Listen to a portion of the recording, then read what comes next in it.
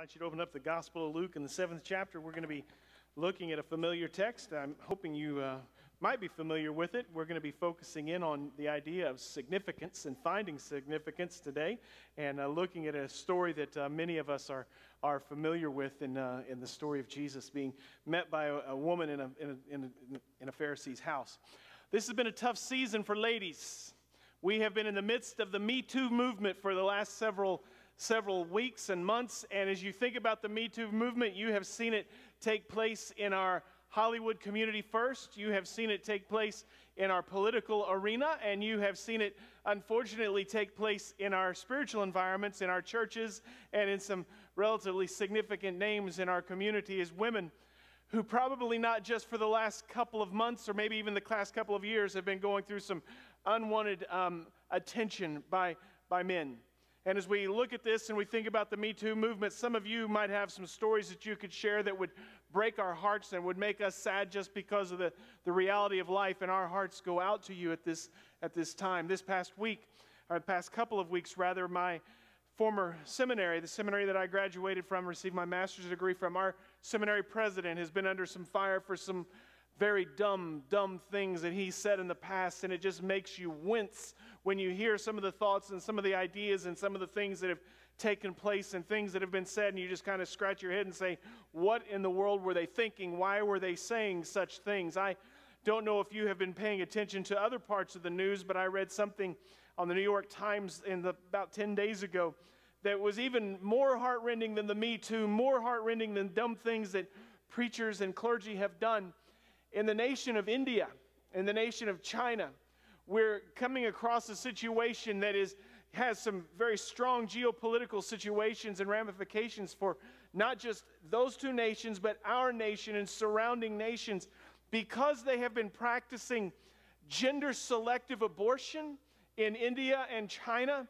The number of girls in those two nations have drastically plummeted. The biological order of life is that there's supposed to be more girls than boys. That's just the way life is supposed to be. But in both India and China, because the cultural traditions are that you value little boys more than you value little girls, and because of the ease of understanding a person's gender while mama is carrying them, they've been aborting the little girls to the tune of over 70 million little girls. And you see this now, and our government is thinking about what is that going to do for a host of geopolitical issues in terms of literally entire villages and schools that do not have little girls, and what that's doing to the cultural milieu of those nations. It's kind of fascinating. When we look at the story today in Luke chapter 7, we're looking at Jesus' encounter with the woman, and we've got to understand that in the culture that Jesus lived in that first century world, it was not a friendly culture to women. It was not a friendly culture for ladies at all. In fact, in that day, women could not even go in the Jewish tradition to synagogue for worship. That was related just for men. In the temple in Jerusalem, the women could go in part way, but they could not fully invest. Their faith was limited to almost a spectator sport. That's just the way it was. In that day, a man was not supposed to talk to a woman that he was not related to. He just wasn't supposed to engage or have a conversation and engage in any kind of relation at all. In fact, there were some parts of that tradition that believed that a woman even picking up the scripture would defile it. And that was something that they were not supposed to do at all. And so when we see Jesus coming on the scene, and Jesus coming and doing the things that Jesus did, where Jesus spoke to women in public, where Jesus had taught women as disciples, where Jesus allowed women to follow him as they were growing in their faith journey, where Jesus allowed women to support his ministry financially in other ways, Jesus was doing something extraordinarily radical to women in the first century world. And we see this story of Jesus presenting a woman of significance, and it's utterly amazing. Some of the earliest Christian art that we have is found in the Roman catacombs, and you can see an image that's almost 2,000 years old, and that's the image of the woman touching the hem of Jesus' garment. People in antiquity were fascinated by the way in which Jesus ministered and cared for women. It was radically unknown in that day, and as Jesus cared for those women and showed the impact of the ladies in his life, it was something very, very profound for them.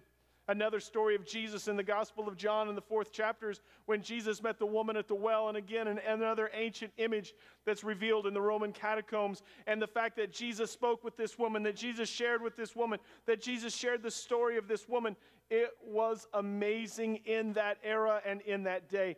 Women are featured prominently in the story of the Gospels. Women are featured as leaders in the story of the Gospels. When you look at the message and you look at the story of Jesus, the very last people at the cross were women. The very first people at the tomb were women.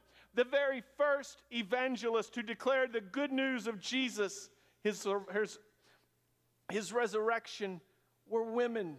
And we see this image and this role that women played in that story, and we look at it and we see it from the 21st century eyes, and we don't think much about it. But in that world, it was radical and it was profound and it was absolutely astounding. I'm going to read to you from the Gospel of Luke in chapter 37 chapter 7, verse 37. I'm going to read 3 verses, and I want you to follow along with me. Joanne, if you can help me out here. A woman who lived a sinful life in the city found out that Jesus was eating at the Pharisee's house.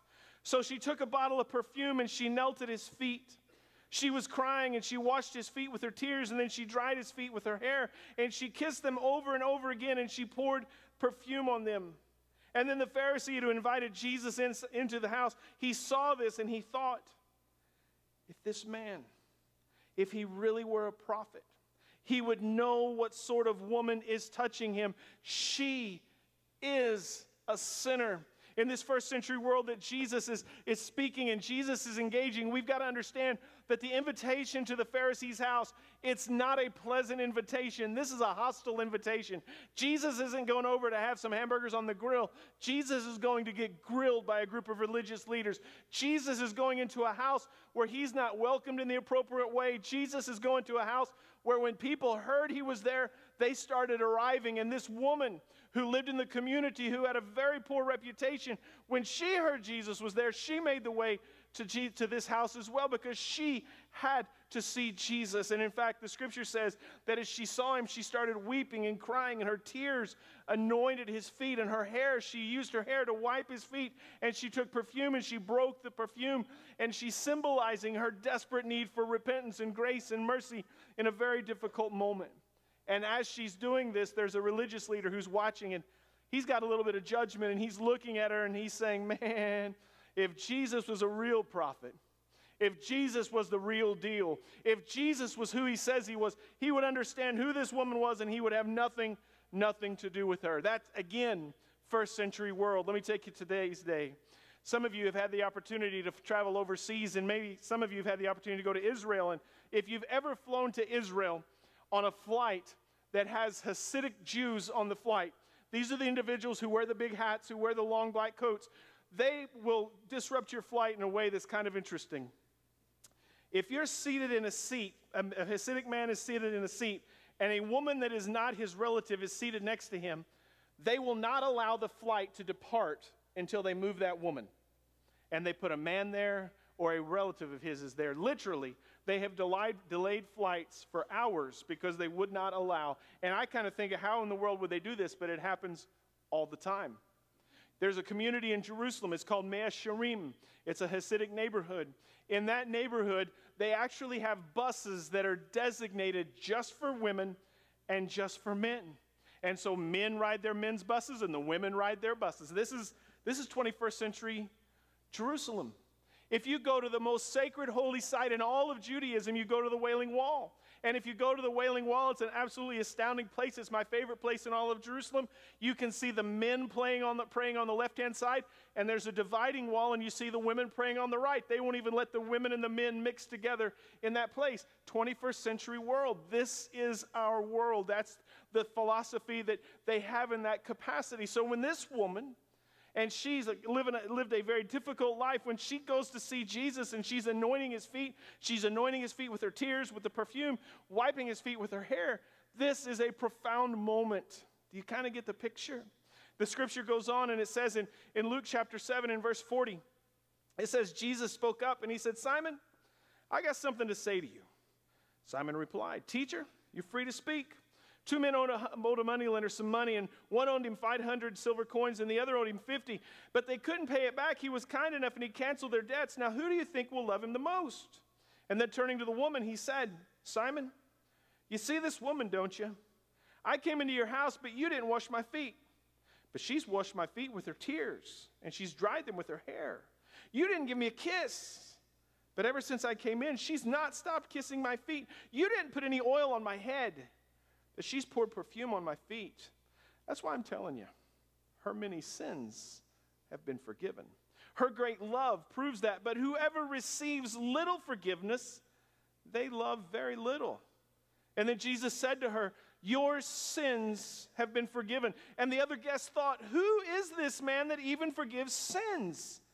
And Jesus said to the woman, your faith has saved you. Go in peace.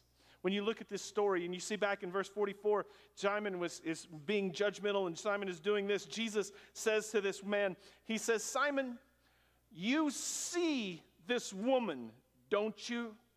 Meaning that up to this point, Simon has not offered her a greeting. Simon has not offered her a drink. Simon has not acknowledged her presence. Simon has not done anything to even identify that this woman is in the house. He's done everything he could to ignore this woman and not even recognize her existence up until this very moment. She's been ignored. She's been insulted and on and on and on. And Jesus goes through and he says, look what she's done. She's anointed my feet. She's kissed my head. She's poured her perfume. You haven't done anything. You haven't even given me the basic response. You haven't even given me the basic graces of having a host and having a guest in your home. And he goes on, and you can see as he tells this story that this woman needed grace, and she needed hope, and she needed redemption, and she's expressed it in the way in which she responded to Jesus. And Jesus ultimately looks at her, and he says, woman, your faith has saved you. Go in this peace. This story, it's a fascinating picture of Jesus dealing with a broken person, dealing with a person who's messed up, dealing with a person who's made some mistakes, dealing with a person who desperately needed redemption and salvation. And I want you to understand something as we begin this. No matter what her life might have been like, Jesus saw significance in her story. Jesus saw that she was a person of significance and worth and value, and Jesus spoke some life and hope and peace into her. When we see the story of ladies in our lives today, and we see the stories that are taking place all around us, I'd like to say three things to women in this room and young ladies in this room, but I think it can be applied to everybody. And the facts are these: society does not determine your worth.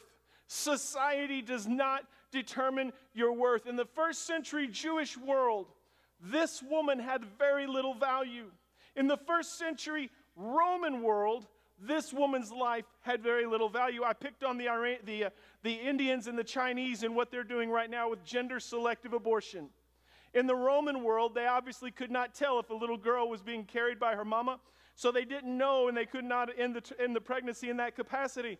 But what they did, when a little girl was born and mom and dad didn't want a little girl, they'd take the little girl and they would sit her outside the city walls and they'd let nature take its course. That was the Roman way. That was legal until the 5th century. The 5th century, 500 years. And even after it was ruled illegal, it still took place and it still happened. In that society, women's lives just were not that valued, yet Jesus speaks life and hope and peace. Jesus accepted, Jesus received, Jesus acknowledged that individual, and you kind of think, how in the world does that speak to our story today? We live in the 21st century where life is a little bit different, thankfully, but we live in a day where society still tries to say what our value is. Some of us, some of our younger friends, some of our younger sisters, some of our younger brothers, they place a lot of value on their value in social media. The number of likes that they get on Facebook or Twitter or Snap or whatever the social platform is. A lot of their value is seen on what people like about them. I'm a big fan of the Dwayne "The Rock" Johnson. I love Dwayne. I think he's silly. I like watching his goofy movies. Do you realize in his latest movie, he got a $1 million bonus because of the amount of likes he gets on social media? A $1 million payoff because of his social media platform. I thought that was crazy, but it's the truth. Society gives us our value based on our beauty and our appearance. When I was in middle school, there was a lady who was a very popular actress at that point. Her name was Kim Basinger. Some of you might remember Kim Basinger. Kim Basinger, I don't remember what magazine this happened, but her face was featured, let's say it was Time or Newsweek, I don't remember which one. And it said something to the degree, the face that is worth $1 million. And the next week, the competing magazine put a little article in there and said, no, it's not. That face cost $12,000. And it talked about all the airbrushing they had to do that cost $12,000 to put her face on that magazine. And it was kind of fascinating to me reading that as a young man of where our beauty is viewed, because when you were looking at her face on Time or Newsweek or whatever it wasn't her real face. Now that's back when I was a kid. Some of us today, we might be familiar with the name Kardashian. We might be familiar with Kim or Chloe or whoever they are. I don't know who all they are. And we see this family that have become celebrities just because they put themselves out on social media and they put themselves out everywhere. I read an article this week. Kim Kardashian has a team of makeup artists who spend over 2 hours a day putting her face together. 2 hours a day. They spend almost $3,000 a day. She spends almost $3,000 a day with the makeup per day. Guys, if I had somebody working on my face for 2 hours and putting $3,000 on my face, I would be as good looking as John Dunn. I mean, I would be even handsome. But amen, I got an amen right there. Seriously, society says this is what beauty is. Society says this is what we need to look like. Society says this is how much you need to weigh. This is how old you need to be. This is the status that you need to have. And we look at all this stuff and it's affecting our daughters. It's affecting our granddaughters. And society is not the one who needs to determine your worth. Jesus says that he loves you just the way you are. And Jesus shows us over and over and over again that you are valuable and that you are precious to him. Society cannot determine our worth, and that's a constant battle that moms and dads and grandmas and grandpas and brothers and sisters have to fight as we work through this process. The first century world said one thing about young ladies, and our 21st century world says something totally different, and this is still a battle. Second thing I want you to take away beyond society doesn't determine your worth is that you, me, we were created for a purpose. The story of this woman in Luke chapter 7, her past was a hard past. It was a difficult past. There was a brokenness, and there was mess, there was junk. But her story of hope and redemption and restoration, for the last 2,000 years, we've been telling the story of what it looks like, and we've pointed to her as an example of hope and grace. And that woman is a hero for us. You were created for a purpose. She was created for a purpose. In the New Testament story, we see some ladies who did some incredible things. We see a lady by the name of Phoebe, who was a deaconess. We see a woman named Junius, who was among the apostles. We see a woman named Priscilla, who probably was the pastor of a house church and who was very influential in the life of Apollos. We see over and over again women that God used in substantial ways in the early church. There's an incredible historical document that we have by two Roman leaders. A guy by the name of Pliny is writing, a guy by the name of Trajan is writing his uncle Pliny. Pliny's an executive in the Roman leadership. Pliny is advising his younger nephew about some challenges that he's facing. Trajan has just captured a number of churches in modern-day Turkey, and he's found that there are some women in the church who are leaders in the church, but they're also slaves in the church.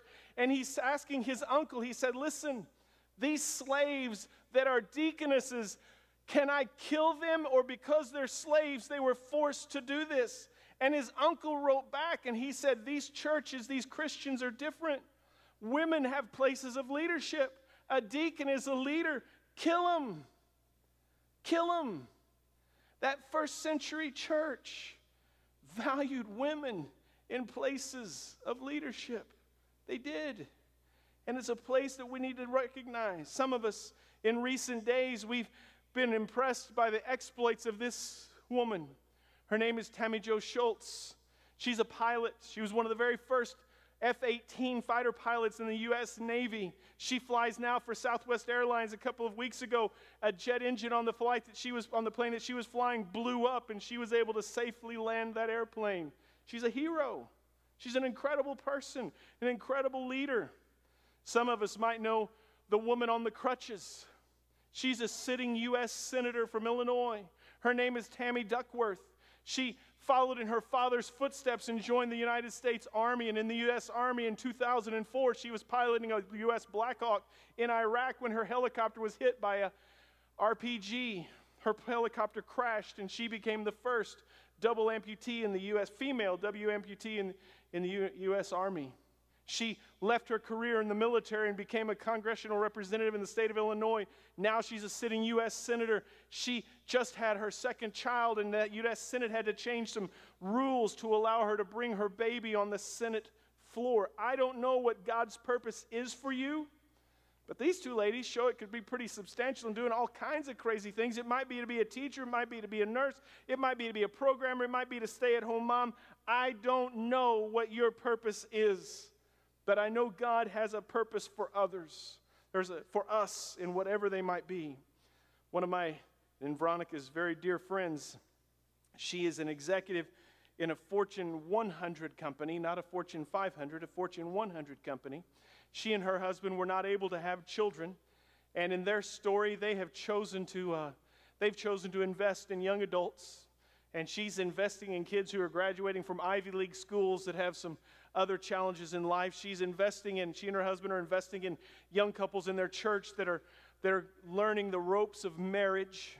She and her husband have been very generous to congregations. They've made their choices to make an investment and to pour their hearts and their lives into a host of different areas. I believe that you were called for a purpose. What is your purpose? What is it that God wants you to do? I wish I could tell you, but that's for you and God. And the final piece that I think is important for us to hold on to is this, is that God does not expect perfection from you as a mom, you as a sister, you as a dad, you as a brother, you as a husband. But I do think God wants us to understand that His grace is sufficient. Jesus responded to this woman with mercy and with tenderness, and He responded to her brokenness with a word of hope and a word of peace. So many times we struggle with this idea that we have to be perfect. We're running very busy lives, very occupied lives, and we're running this direction and that direction. Brene Brown tells a great story. Brene Brown is a professional writer. She's also a counselor. She tells the story that when she gets her kids ready for school, it's very important to her to make sure that they're up on time, that they're dressed appropriately, that they've had a very good breakfast, that she's got a nutritious lunch, they've got their homework, and they go out relatively clean. And she says when she drops her kids off, she feels pretty good about herself, and that's that. Her husband, when it's his turn to take care of the kids on that day, he just wants to make sure they've had a Pop-Tart, they got a Lunchable, that they've got clothes on, and it doesn't even matter if they brushed their teeth or they've combed their hair, because that's just the way a dad does it. And when dad drops the kids off, what do all the moms say? Oh, he's such a good dad. He's such a good dad. Isn't he the best? And she says, why is it that I feel guilty when I've not done everything? Maybe part of the story is we need to understand that God doesn't expect perfection, but His grace is sufficient. If you have your Bibles, look over in the Gospel of Matthew. Most of us, when we're taking our January commitment to read through the Scripture, whenever we come to the genealogy stories, we skip it because it's boring and we don't know the names. But when we look at the story of Jesus and we look at His genealogy in chapter 1 of Matthew, verse 3, this is what the Bible says. Judah was the father of Perez and Zerah, whose mother was Tamar. Perez was the father of Hezron, Hezron the father of Ram, Ram the father of Minadab, and Minadab the father of Nahshon, Nahshon the father of Salmon, Salmon the father of Boaz, whose mother was Rahab. Boaz the father of Obed, whose mother was Ruth. Obed the father of Jesse, and Jesse the father of King David. David was the father of Solomon, whose mother had been Uriah's wife. When you look at the story of Jesus, you're introduced to Tamar, who made some really bad choices, and she is the original Me Too person. You're introduced to a woman named Rahab, who was a prostitute. You're introduced to a woman named Ruth, who was not even Jewish, and her husband probably shouldn't have married her according to the law. And then you're introduced to Uriah's wife, who's not even mentioned. Her name is Bathsheba. And she had an affair with King David, and King David had Uriah put to death. When you look at the genealogy of Jesus, I want you to see something. One author said it this way. He said, God chose these 4 women to be in the genealogical line of Jesus, the Savior of the world. They are proof that God weaves even our mistakes and our disappointments, our hurts and our sin into his plan. I want you to think right now about the biggest mistake in your life.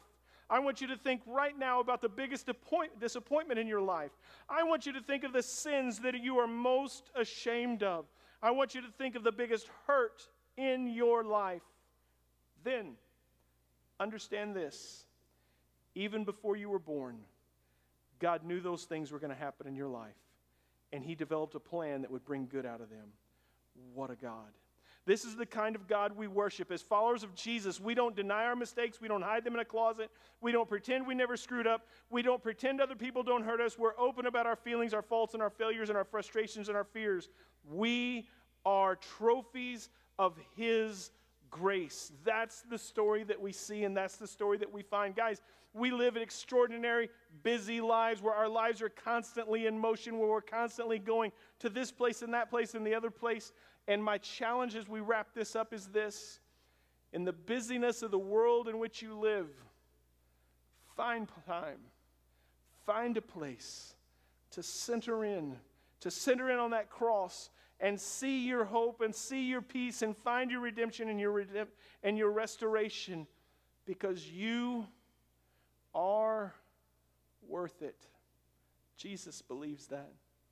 You're worth it. Would you pray with me, please? Father, as we focus in on your word today, as we celebrate your grace and your mercy on Mother's Day, we are reminded of your great love for those of us who are broken and busted. We're reminded of your great affection for those of us who have fallen so far short of the glory of God. We are reminded, God, of your grace that meets us in the darkest days of our lives. And we are thankful that you don't give up on us, that you hold us and you embrace us and you want to show us another way. Father, walk with us. Help us to walk in the light of your life and help us to walk in the fullness of your love. Help us to be filled with your Spirit that we might show the light of Christ in the world around us. Thank you for your love and your mercy. It's in Jesus' name we pray.